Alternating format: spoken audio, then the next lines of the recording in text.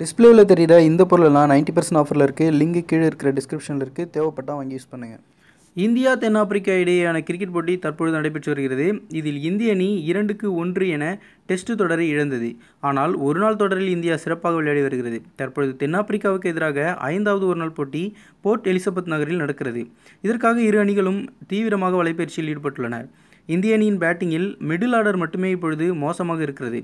முக்கியமாக கோலி அவுட்டான பின் இந்திய அணியை வழிநடத்த ஆட்கள் இல்லாத நிலைமை உருவாகி வருகிறது.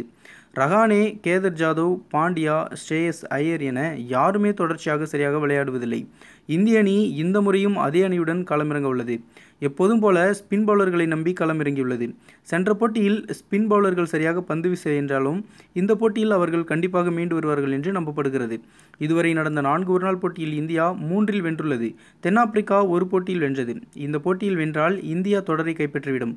இதன் மூலம் தென்னாப்பிரிக்காவில் ஒரு தொடரை கூட வென்றதில்லை என்ற வரலாற்றை மாற்ற முடியும்.